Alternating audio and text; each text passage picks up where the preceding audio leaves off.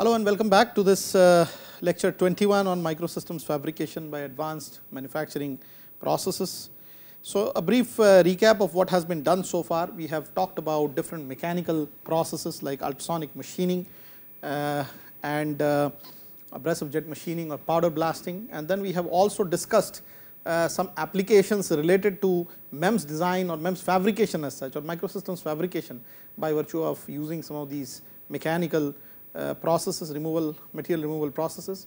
And as we saw that most of the time it is bulk micro machining, it is removal subtractively of the material from the bulk of the wafer, which creates microstructures and features using some of these mechanical processes, mechanical fabrication processes.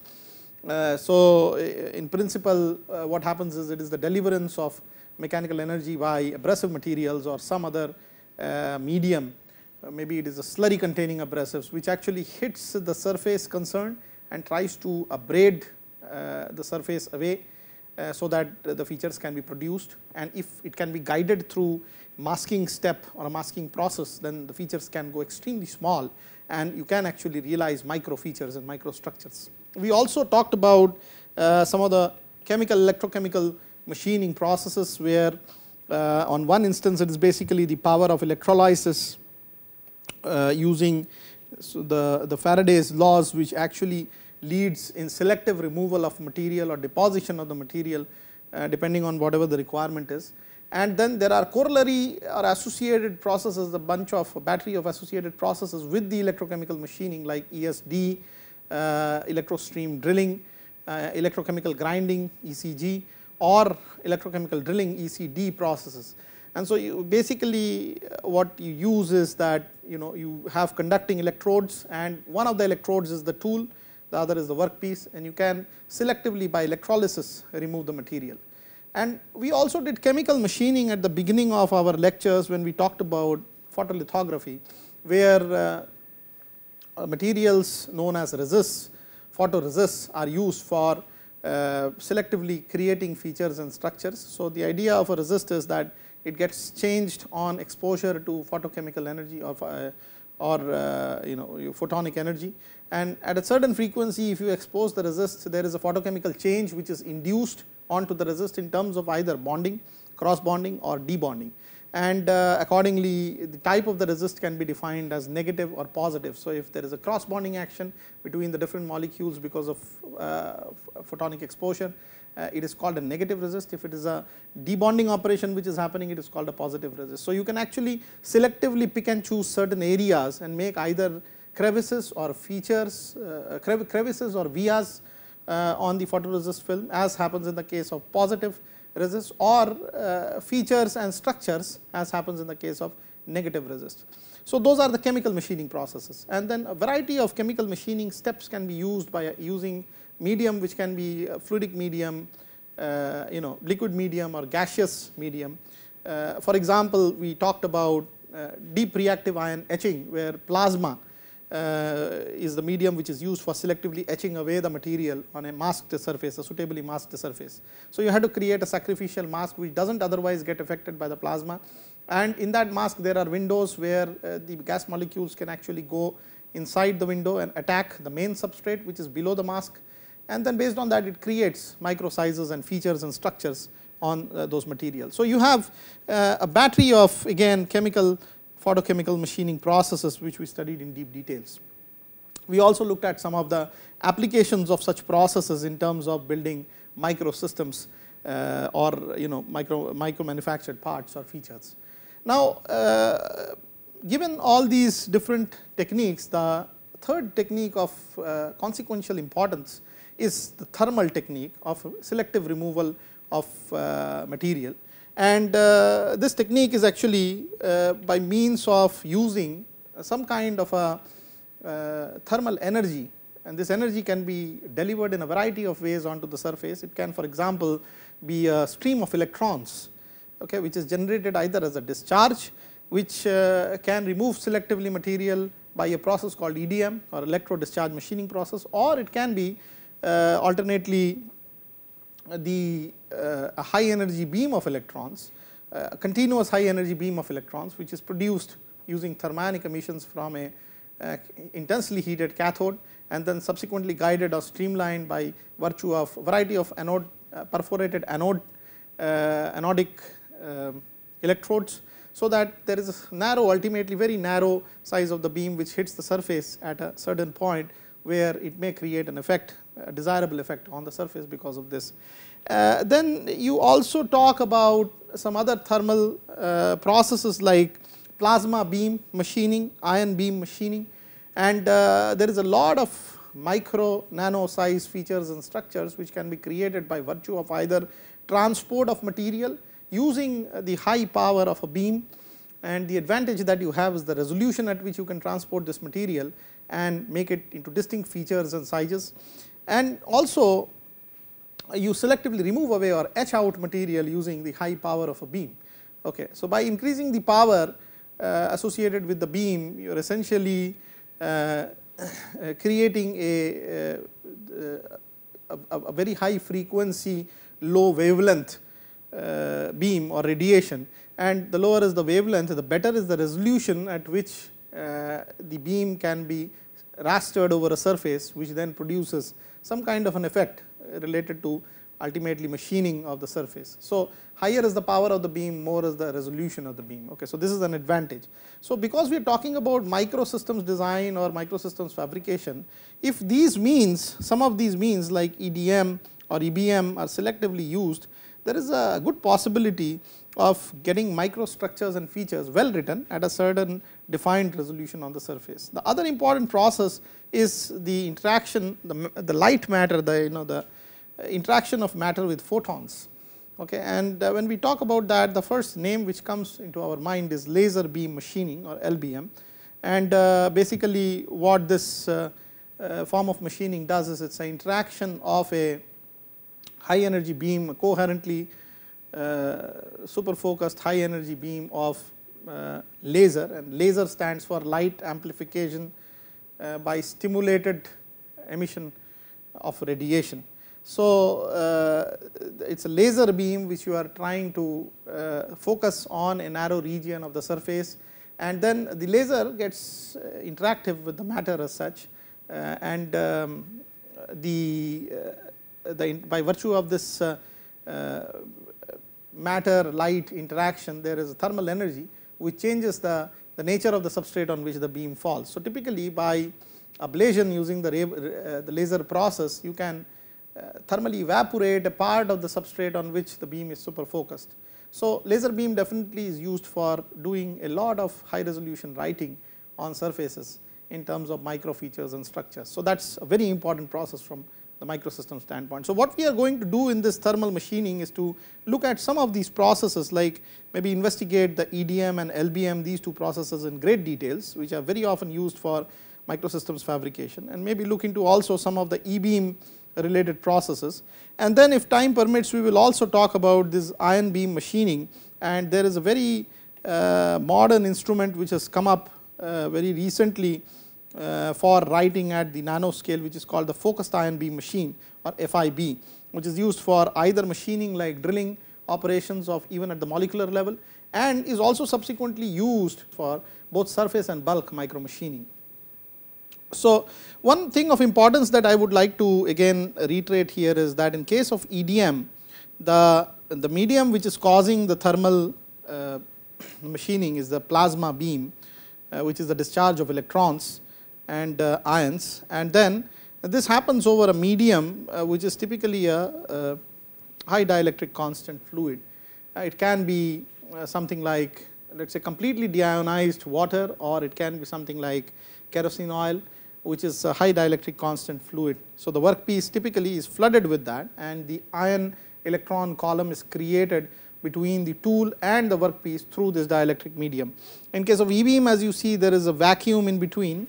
So, the effect of striking is gathered together by a beam of electron which surpasses a very high vacuum column, and at the other end of the vacuum you have workpiece. So, the beam interacts with the workpiece by transferring the electron's kinetic energy to the bond vibration energy of the material, and that is the principal cause or mechanism of material removal if you do the machining by using an E-beam. So, when we talk about similarly LBM or laser beam machining, it is basically a bunch of photons which are coherently spaced with respect to one another, and high intensity is suddenly released in a very small area, and the medium through which this energy is transferred to workpiece is just air. So, it is one of the simpler processes, because laser beam machine can allow workpiece sizes up to any length and breadth, whereas the more specialized processes like E-beam, although they are capable of writing really superfine or very small, the problem is that because you have to maintain a vacuum around the workpiece, it is limited by the workpiece size that you can really machine is limited by the nature or type of the vacuum column that you are using for housing this E-beam system. So, in general there are some very basic fundamental principle based differences between all the different machining processes that we have been illustrating. So, in general we can also conclude that thermal machining removes the machining allowance by melting or vaporizing the workpiece material, and many secondary phenomenon occurs like micro cracking of surfaces, formation of heat affected zones, striations, etc. And the source of heat could be plasma as during EDM, or photons as during LBM, electrons as in E-beam machine, and ion beam machine, so on and so forth. So, let us look at the first process of thermal machining, that is the electric discharge machining, EDM, which was in fact developed in USSR around 1943, and it is really a process of material removal by a controlled erosion through a series of electric sparks. Okay. So, it is a short discharge which we are talking about when we talk about sparks. Okay. So, it is a very brief amount of discharge of electron of a single tip, and there are several such discharges which are happening wherever the breakdown field of the medium is exceeded by the external electric field that is being applied, and there is always a removal of the electron owing to that. So, let us look at this basic process. So, when a discharge takes place between 2 points of the anode and cathode, the intense heat generated near the zone melts and evaporates the materials in the sparking zone. Okay. Now, if supposing there is a difference of melting which would happen from one of the electrodes to the other, then we can successfully use that process for machining, which means that in the tool side, if supposing the melting rate is lower because of whatever properties the tool may have, and in the workpiece side if the same is higher, then we can say that the process is used or is amenable for machining applications or machining purposes. So, EDM has been designed in a manner so that this ion column which is established between the tool electrode and the workpiece electrode damages the workpiece more appropriately than the tool electrode, and that is how the erosion in the workpiece is higher than the tool, although the tool does erode in the case of EDM, but the workpiece erodes at a much faster rate. Okay. And that creates a situation where EDM can be used successfully for machining of very small size features with a good amount of machine surface allowance. So, for improving the effectiveness of the workpiece and the tool, they are submerged in dielectric fluid, which can be hydrocarbons like maybe kerosene oil, okay, or some mineral oils, and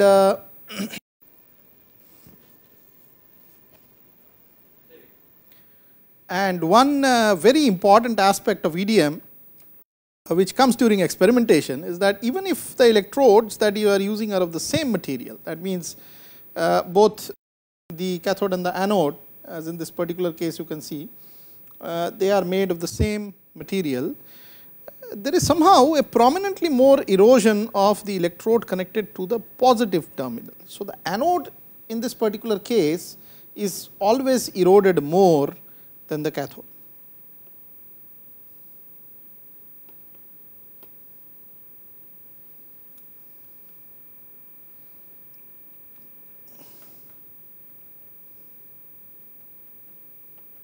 So, erosion at anode is more than the erosion at cathode.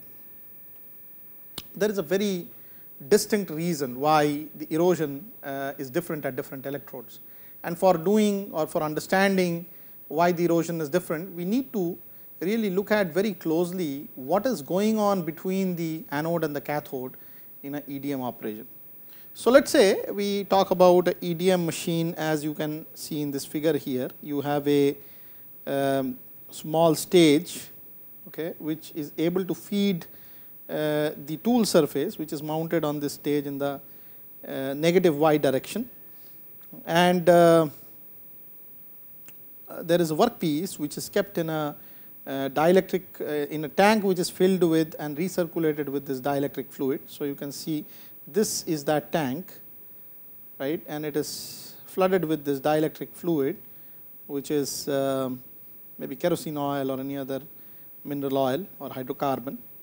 And in this manner the tool is fed towards the workpiece, thus giving a very high field between the tool and the workpiece.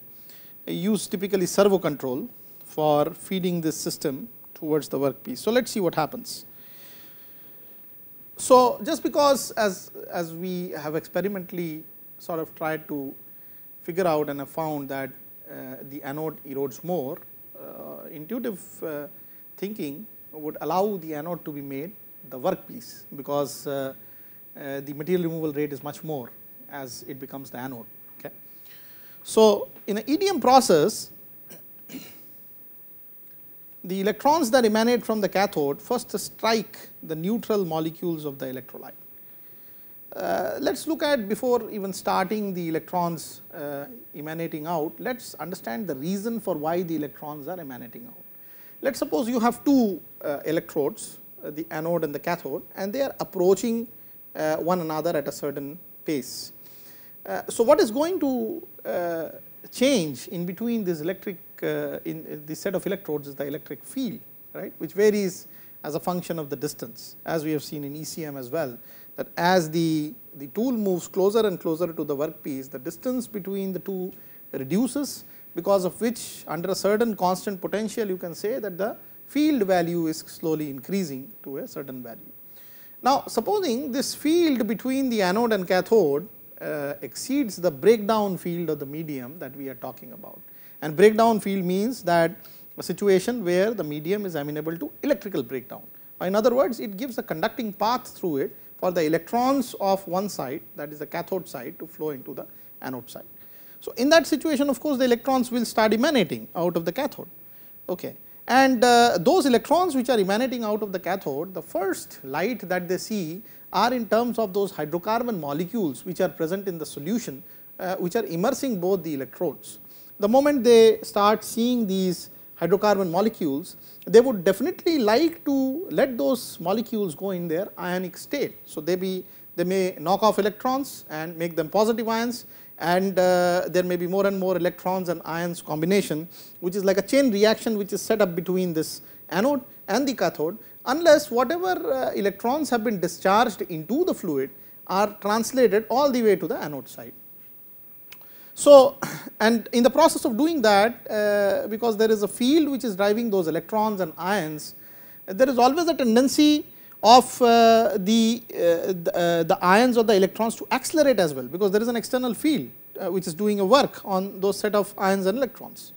So, therefore, the electrons are accelerated once they start emanating, and once they start breaking down the neutral molecules of the electrolyte. So, this is actually a dielectric fluid. Okay. So, in the EDM process, the electrons emanating from the cathode first strike the molecules that it sort of meets in the dielectric fluid, and they are by and large neutral molecules at the time when the electrons have first emanated into the fluid, and this dielectric fluid then kind of breaks down and undergoes some dissociation and produces in turn cations or positive ions and more electrons. Okay. So, you are breaking down the neutral medium between the two electrodes by the the electron which is emanating out of the cathode towards the anode, thus creating cations and electrons, and a huge density of this is created throughout the column, and it is a chain reaction once the electron starts emanating continuously from the cathode surface towards the anode. So, now if you can maintain or sustain this process, typically what happens is that if supposing there is a bunch of electrons which comes out of the cathode, they would get extinguished the moment they reach the anode, because they are grounding and they are getting discharged. But if you can somehow sustain this mechanism of emanation of electrons from one surface to other, then you can have a situation where there can be multiple dancing sparks which are there depending on wherever the closest proximity is between both the surfaces, where the field has actually exceeded the breakdown field of the medium, because field is actually voltage per unit distance, and distance is the minimum depending on whether it is a hill to hill separation between the tool and the electrode. So, the EDM is made a self sustained process by generating a suitable gap which is known as a spark gap, which you have to maintain between the tool and the workpiece surfaces. These the sparks are made to discharge at a high frequency with a suitable source, okay.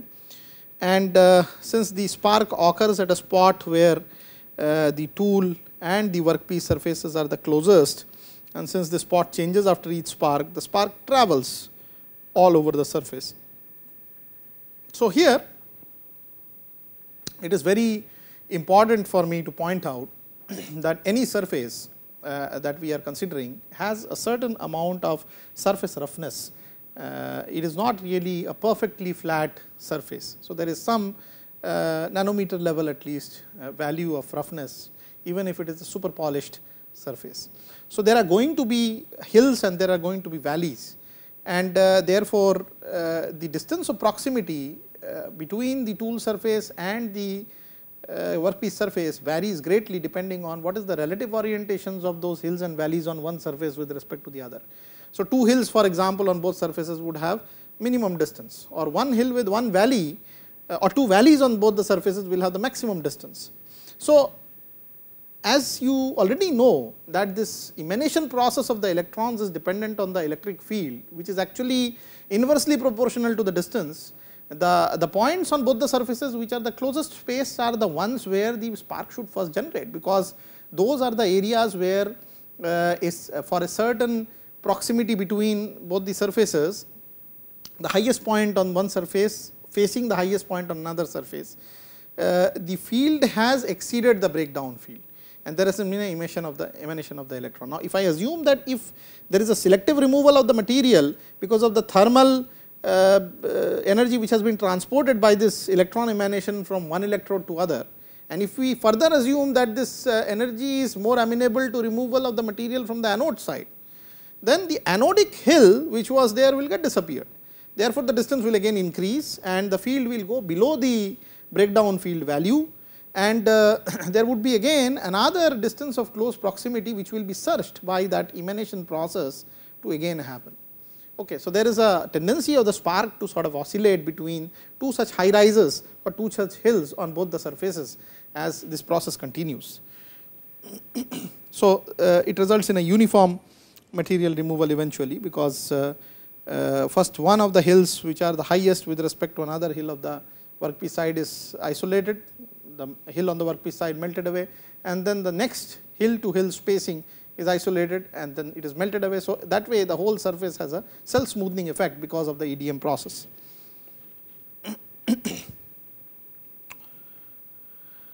So, in a nutshell, this is also like a die sinking process, although the material transport kinetics here is totally different. It is based on the thermal actuation which happens because of generation of the spark, and eventually even in this process whatever is the tool surface is impregnated onto the workpiece surface. So, some other issues that for maintaining the predetermined spark gap, normally a servo control unit with accurate and precise feed forward of the tooling with respect to the workpiece is generally used, and there is a sensing mechanism which is designed in a manner that the gap voltage, the average voltage across the gap, that is being continually sensed, and there is a predetermined or preset value, and you compare the gap voltage and the variation therein with that preset value to be able to estimate how much feed forward or feed backward of the tool is needed with respect to the workpiece.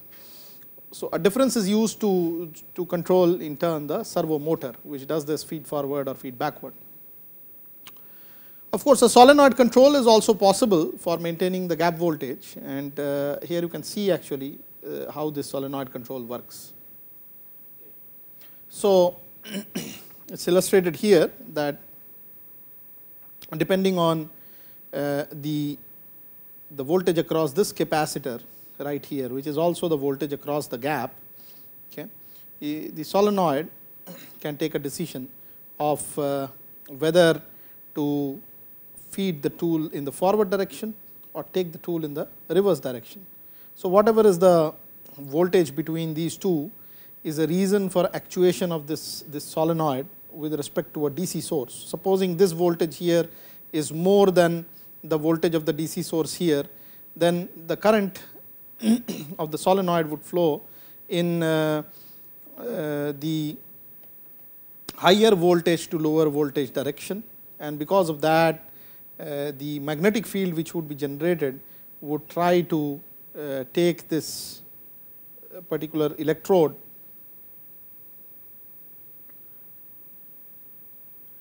in the reverse direction, okay, that means feed backward, and vice versa. If Vd is higher than V0, then it would take the electrode in the forward direction. Some other parameters about the process: the spark frequency is normally in the range of 200 to about 50 kilohertz. The spark frequency is really atomistic process. It is dependent on how many hills or how many valleys are there with respect to each other, which come face to face in the process of the tool material being fed with respect to the workpiece material. Although the control of the feed forward is very stable, but it always can have a close to micrometer displacement sidewise as well while it comes down, because of the high pressure that the dielectric fluid would have between the gap, and therefore which part of the surface comes opposite to which part of the workpiece surface, it is not really predictable. So, any part of the tool can at any point of time come in front of any part of the workpiece surface, for example. Okay. So, it is a very randomized process, and controlling spark frequency is not possible because it is done at the atomistic level by even small movements, okay, between the two surfaces. So, the gaps that we are talking about where the spark is generated, this varies between about 0.025 to 0.05 millimeters. So, that is about 2.5 to 50 microns, and that is how small the gap is actually. And the peak voltage across the gap is always kept in the range of about 30 to 250 volts. So, you can understand the kind of fields that we are talking about.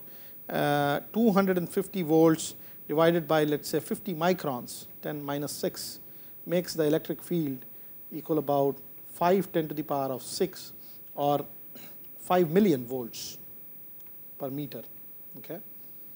So, it's very high field that we are talking about between the small gap, even at a small voltage of 250 volts between the two electrodes. Now, the material removal rate can go up to about 300 millimeter cube per minute. So, it is a reasonably high material removal rate, and if you look at how much power is needed per unit increase in the material removal rate, this comes to be about 10 watts per millimeter cube per minute. That means if 1 unit of MRR material removal rate is increased, it leads to about the additional consumption of about 10 watts of power.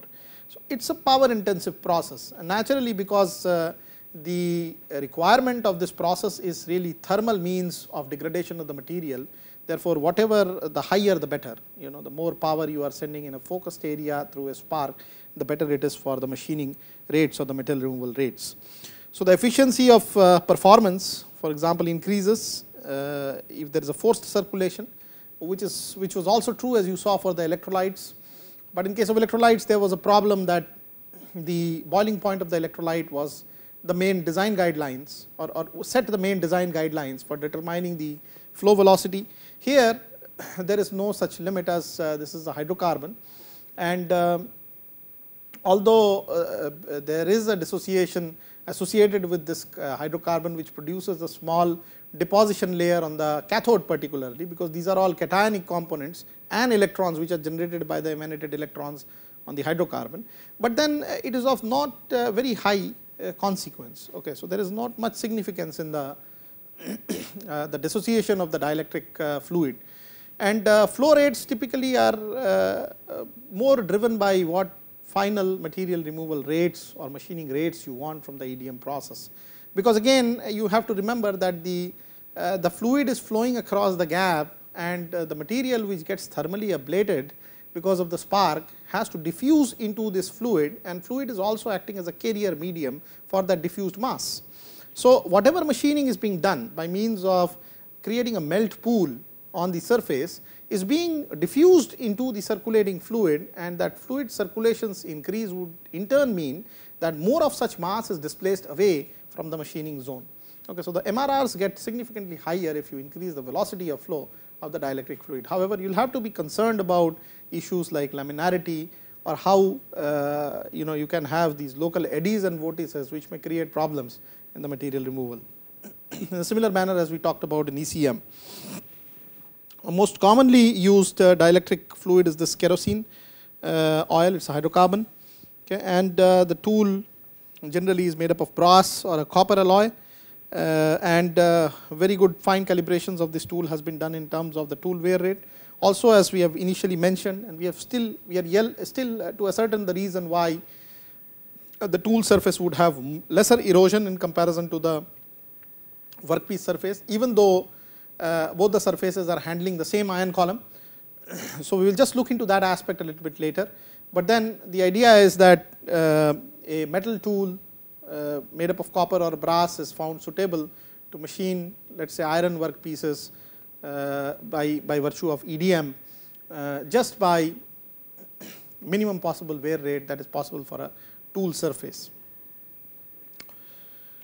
So, let us look at again the mechanics of the EDM process in a little more details. So, let us see, for example, this figure here. We are talking about how the hills and valleys of one surface is placed. So, these are different hills and valleys on the tool surface, and the same goes true for the workpiece side as well. The workpiece also has these hills and valleys. No surface can be completely smooth. There is some atomistic scale roughness which exists, even if it is a super polished surface that we are talking about. And this we have made the workpiece by connecting it to the anode and this to the cathode. And so, the local gap really varies between these two surfaces based on what all features are there on both the surfaces facing each other. Okay. So, supposing if I consider this gap here to be the minimum, so this minimum gap is at some point of time, some instance of time at the point A, and you have also applied a suitable voltage across the tool and work which has been built up. So, you have the V versus time, the voltage versus time across this gap voltage Vg being built up from 0 to some value, okay, let us say Vg prime. Okay. So, the moment the breakdown field of whatever is inside here, the dielectric material is reached, there is going to be a dissociation, and there is going to be an electrostatic field of sufficient strength, probably more than the breakdown field being established at A. Okay, and the moment that happens, there is a discharge of electrons from this point right here on the tool. Okay, so A point on the tool towards A point on the workpiece. So, there is electron discharge. So, the electrons emanating from the cathode therefore strike the neutral molecules. The molecules are spaced in the gap here, and the then they undergo electrolytic dissolution. So, whatever is this dielectric fluid here gets dissociated, and this produces cations and more electrons. Okay. Cations are typically positive ions. So, whatever is there in the kerosene would tend to lose electrons and get into positive ions. So, then these electrons and the cations are accelerated in both directions by virtue of the electric field. So, for example, the cations here which are produced, the let us say positive ions which are produced, they would rush towards the tool, and the electrons which are there, they would try to rush towards the anode side or the workpiece side, because of obvious differences in the nature of the two surfaces in terms of the charge that they contain. So, due to the electric field, the electrons are accelerated towards the anode, okay, and because of this acceleration process, there is a change in their kinetic energy. Okay. So, because of this, the overall electron kinetic energy increases, and an increased energy, if delivered onto a local surface, will ultimately dislodge the material which is there on the surface. But before reaching the surface, there is a tendency of the electrons to create more electrons and ions. So, if supposing some electron is emanated from just about this part of the surface right here. Okay. So, the electron is emitted just about here in the part of this surface indicated here in the tool, and it faces some dielectric fluid, creates a breakdown, creates a positive charge, creates additional electrons. So, this electron again which is created also would get accelerated. So, these are secondary electrons. So, there is one kind of electrons being emanated, which is the primary electron, the secondary electron which is generated inside the ion column. So, the generated electrons would produce further generated electrons. So, it is an avalanche process. So, it is a sort of chain reaction, okay. And therefore, there exists ultimately a narrow column of ionized dielectric fluid molecules, and this establishes between both the spots which is corresponding to this location A and on both electrodes, and these are responsible for the spark, because the column which is created here is highly ionic in nature, shown by the shaded area, and they would give way to the discharge of the electrons from one surface to other. So, it is basically an avalanche of electrons due to the already existing high conductivity of the positive ion column, which we call a spark. So, let us look at what would happen after this spark is generated. So, as this spark is produced, it actually results in a very high movement rate of motion or velocity. Let me just exemplify a small situation. For example, in your class 12 days, you may have been used to the idea of why the light bulb glows, even if you have switched on a electrical switch which is quite far away from the bulb, almost with the speed of light. So, what happens is that there is an electron wave, okay, which is actually the kinetic energy of the electrons, which moves very fast through that conductor, which has a sea of electrons, the bulk of electrons, and it is the wave property of that electrons which gets transmitted as the response that you are seeing on the light bulb. Okay. So, basically it is not really the electrons that are getting physically transported, but it is a energy of those electrons which is getting transmitted from a very high distance towards the source. So, here also the same thing is happening, you know. So, there is a slight motion towards the emanated electrons very near the tool surface, and they would generate oscillatory motions of other electrons subsequently created as secondary electrons in the ion column, and it is the motion which is transferring onto all the way across the ion column to the workpiece surface. So, this motion is so intense that it is like essentially acts as a compression shock wave. Okay, so, the medium, which is the dielectric fluid which has been now ionized in that ion column, is having different compression and rarefactions, and this particularly on the tool surface because of the workpiece surface because of a high electron pressure has a compressed zone which travels almost more than the speed of sound in the medium, producing a shock wave. Okay, so, this compression shock wave is responsible for creating huge amount of thermal energy in the medium which it interacts with. Okay.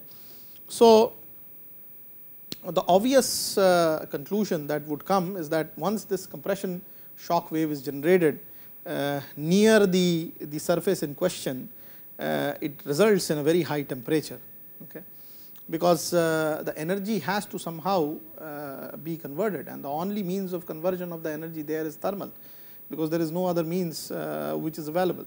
So, it will immediately raise the temperature of the material across which this shock wave has come and stricken, and that generates sometimes the melt pools of the material, and sometimes it is also so hot and so full of energy that it vaporizes a part of this weld pool, and therefore, there is a melt and vaporization action on the anodic material because of that. Now, the compression shock wave comes at a very high velocity and is almost always followed by a mechanical blast. Okay. So, the electron pressure which is being developed at the surface is kind of leading the inertial movement of the material which is there in the dielectric column. Okay. And electron motion because of the small size of the electron is always very fast, very high velocity, and the remaining part of the column is not able to keep pace with the electron's motion because of its own inertial components associated with it. So, it generally arrives at a later point of time before the electrons have created the effect on the surface. So, electrons have, by virtue of the compression shock wave, have created a extremely high region which has melted and vaporized the material, and the mechanical blast is just following that electron, which comes after a few units of time after the instant where the temperature has gone up, and it is able to remove the melt pool or sometimes whatever vapor is confined to that pool, and it basically removes it into the dielectric fluid. Okay. So, this results in the pitting action on the surface of the electrode. So, mechanical blast because which follows the electron pressure, okay, and resulting in pitting action is the basic removal mechanism of material in these discharges. So, some facts and figures about this process are that the temperature in the melting zone sometimes goes in the range of about 10,000 to 12,000 degrees Celsius, and this may result in small craters in both the electrode surfaces. And as soon as this happens, the gap between electrodes at A increases, and the next location of the shortest gap is somewhere else, say some other gap B here. So, A has already degraded, the self flattening has happened here in the workpiece, and so the next point of closest reach is the point B.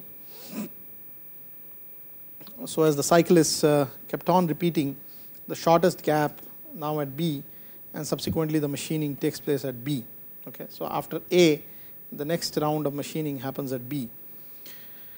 So, if you consider this phenomena to be a regular process, it keeps on repeating over the whole surface, and eventually it results in a dancing spark over the whole surface, because wherever there is a close proximity between the two surfaces, the spark is placed there. So, it is a high frequency oscillating spark which kind of walks over the whole surface based on that atomistic difference in terms of the facings of both the surfaces.